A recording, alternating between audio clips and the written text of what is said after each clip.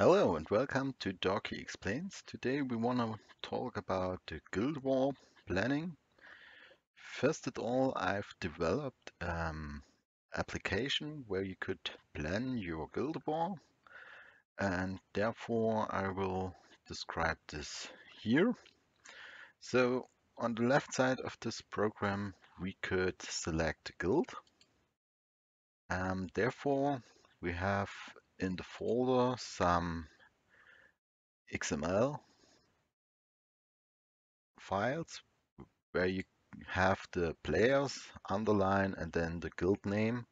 So if you want to plan another guild or rename this, just rename this name at the end. So the name of this guild will showed here in this combo box. So first of all, if you have some suggestions to the program or have some questions, just ask. I am available in line or on Discord. And yeah, let's start with the Guild War planning.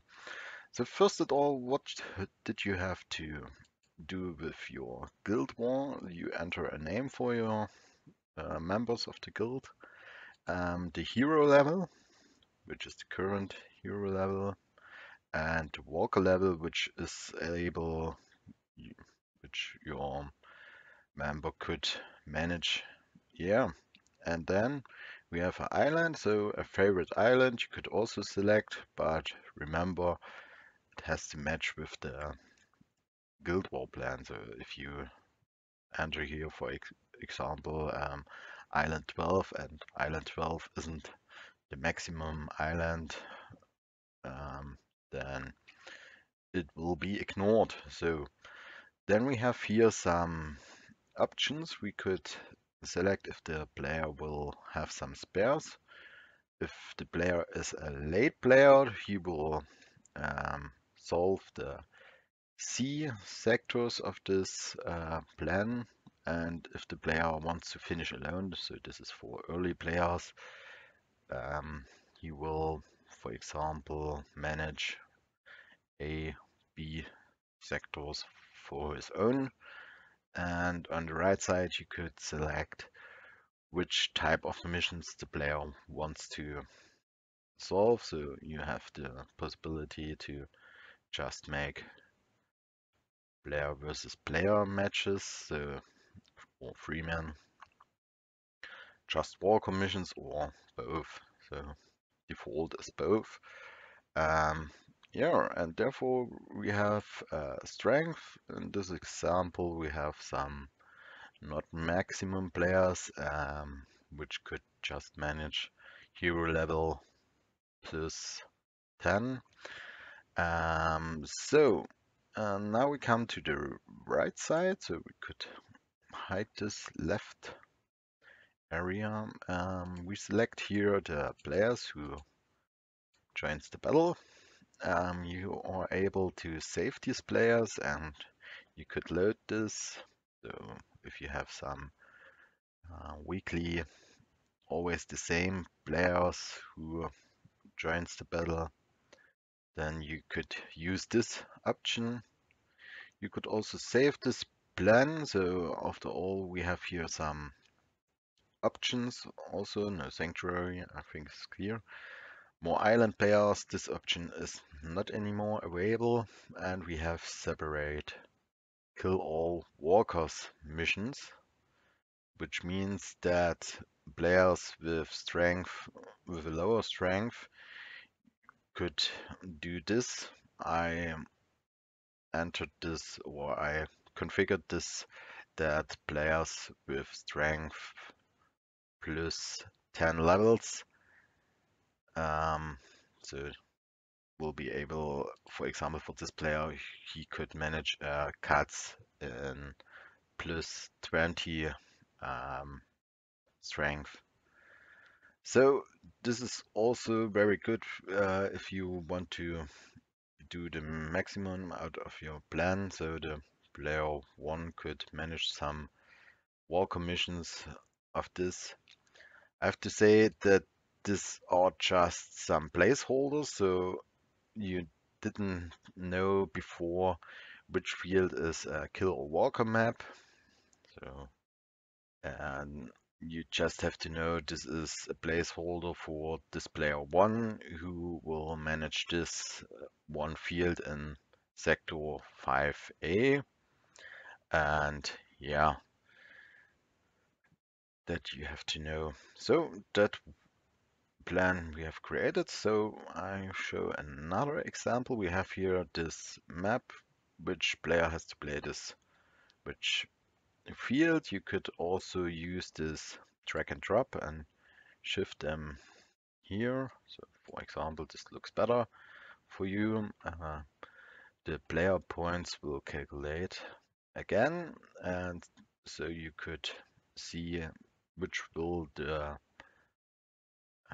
result of your player scores, and you could maybe see, oh, this player needs has needed some fuel, so some red gas, and yeah, that's a good overview. We have here some spares, so player 3 has 10 spares over, so you maybe add a sector, a bonus sector, for example, and do it on your own. So you are able to do it, to select an island, just example, and then the attacks will assigned really balanced. So player 1, player 2, player 3, player 1, 2, player 2, player 3. So at the end, everybody has the same spares over, or nearly the same. And for example, you could add another sector. So then we have also some spares over, and that makes no sense. So C sectors, you should know, just makes sense if you add A and B. Yeah, and we have here this message that you didn't reach the maximum points, and you didn't have the maximum sector count for the players, so the spares doesn't match with your player count.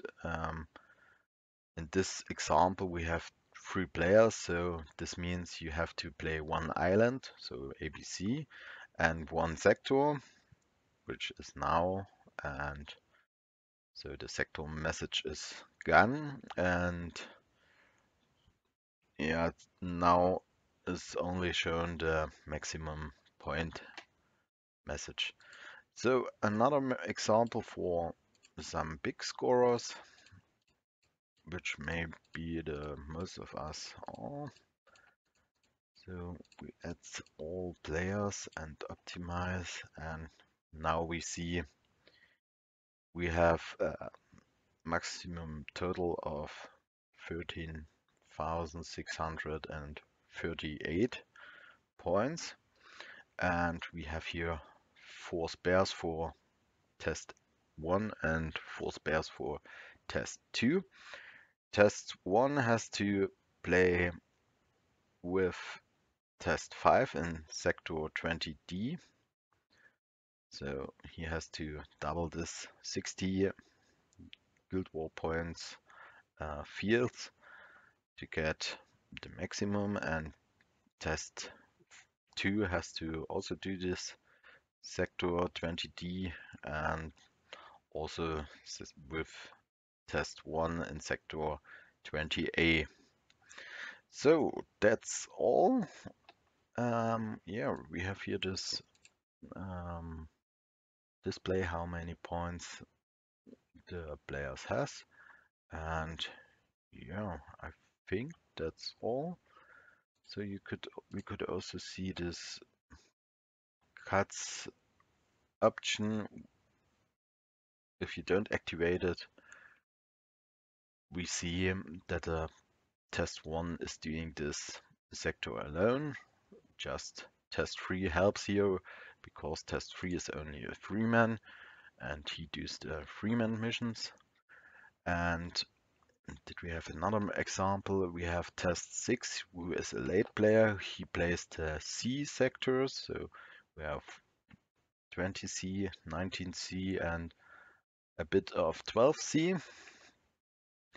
Yeah, and I think that's some examples, but you have to know sometimes it doesn't work with each other. So if too many players has too many options here, so with this late player or finish alone, that will be not so good at this point. So the optimization didn't work, maybe not so good.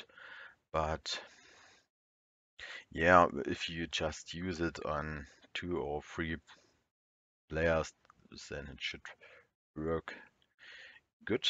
So just another example, if we just use 8 players like this perfect player matching for the perfect point. So you play 2 times with 8 players and um, 4 times with 6 players.